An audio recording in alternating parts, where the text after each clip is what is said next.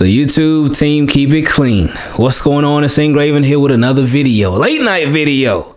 A little different, but it's all good. Team, keep it clean. I love y'all. I appreciate y'all. Thank you for 41,000 subscribers. Much love to y'all. Straight up. Make sure you check out the Team Keep It Clean podcast. New episode is coming out tomorrow. Every Wednesday. Every week, every Wednesday. That's when the podcast comes out. But somebody who was featured on the podcast today was Ravens head coach John Harbaugh. He was on the Rich Eisen podcast, and Rich Eisen, he brings, whenever he has an interview with the Ravens, he brings out some really important stuff. Like last time when he spoke to LamarJackson, LamarJackson let it be known, like, hey man, they calling out our plays. The defenders are calling out our plays. And that really, that was just... I mean, it wasn't only the defenders that were calling out the plays. It was us fans at home, too. We knew what was coming. But anyway, Rich, he had John Harbaugh on the show.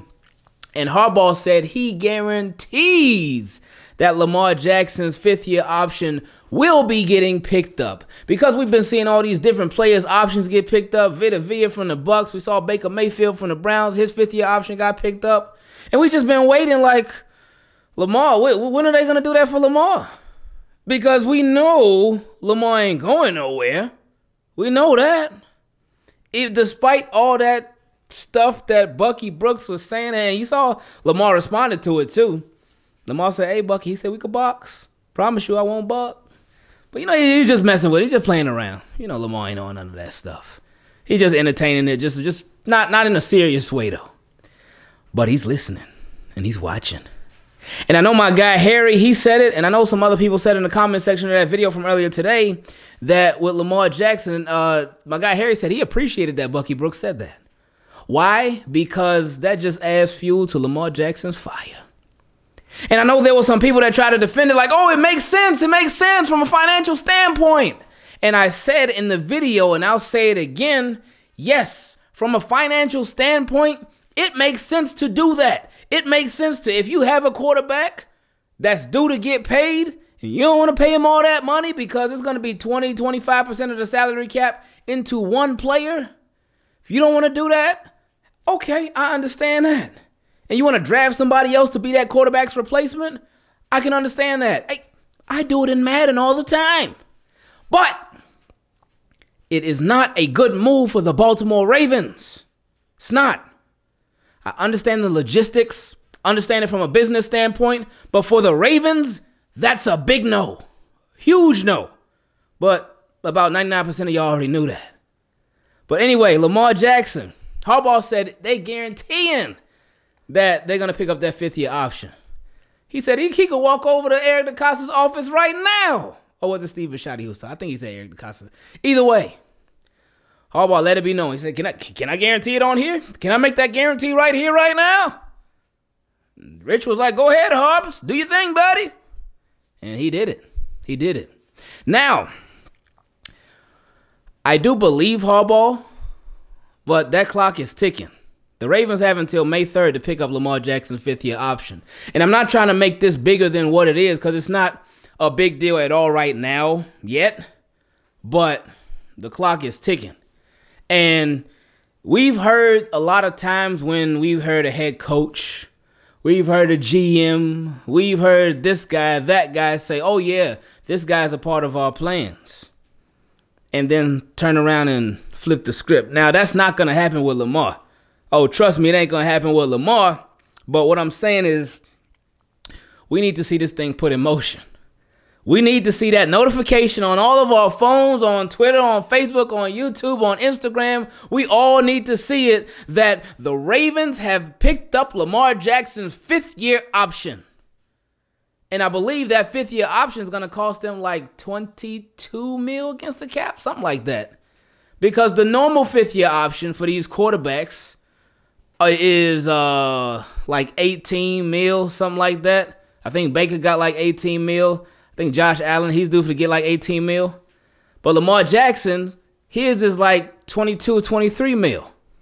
How? How is that even possible? Because he was the last pick in the first round of the draft. How did that go? Well, it's because he went to the Pro Bowl.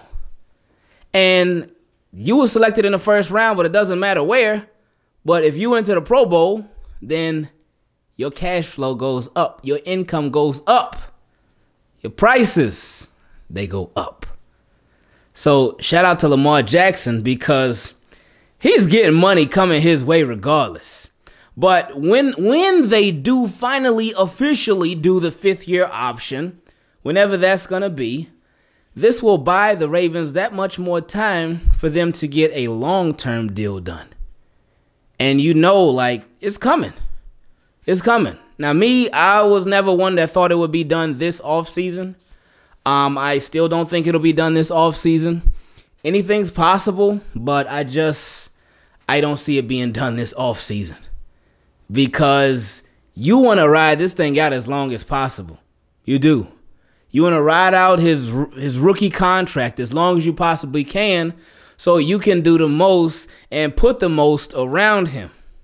Now, again, like sometimes it seems like the Ravens already pay Lamar with how they put weapons around him on offense because they be like, well, yeah, 1 year, $6 million deal. That's cool. That's cool. And I'm not saying to overpay for people, but certainly it's been time to really put around Lamar some real deal stuff. It's been that time. That's old news. But just haven't seen it too much yet. But we'll see. There's some names still out there that the Ravens can make some moves on. We, of course, got the draft coming up in a couple days. And that's always going to be fun. And Ravens, of course, still as of April 27th at 9:54 p.m. Shout out to Broward, 954. But the Ravens have 2 first-round draft picks. Will they end the draft with 2 first-round draft picks? No. Will they? I highly doubt it. I do not see them. I just don't see it to where the Ravens would pick 2 times in the first round. I just don't see it. I don't think any of y'all see it either. Like, that would be crazy to me. I wouldn't be mad. I wouldn't be mad at or complaining or nothing. I would be happy with that, but I just don't see them doing that because you just got to feel like they're going to trade back and get even more picks. But will those picks be impactful players? To be determined. So anyway, team, keep it clean. I love y'all. I really do appreciate y'all. Y'all keep being positive. Keep spreading positivity. Keep spreading good vibes, man. And again, look out for the podcast tomorrow. Tomorrow is Wednesday. It's Wednesday already. That's crazy. We have a lot to cover. We are, of course, live streaming the draft on Thursday night. Y'all already know that. We live streaming the first round. We've been doing this for like the past 4 or 5 years, maybe 6. We've been live streaming the first round of the draft for a long time. But I love it. So I will see y'all there. And yeah, we got a few questions from subscribers to get caught up on. But any questions from subscribers that y'all don't see a video for before the draft, we will answer them on draft night before Jacksonville is on the clock. So wonder who they're going to select with that first overall pick. I don't know. We'll see. Anyway, team, keep it clean. I love y'all. Appreciate y'all. And just like Lamar Jackson won't be, and he better not be, Baltimore. He better not ever be. Don't play with us. Don't play with me. Don't play with none of us. But like Lamar Jackson better not ever be when it comes to the Baltimore Ravens. I'm out.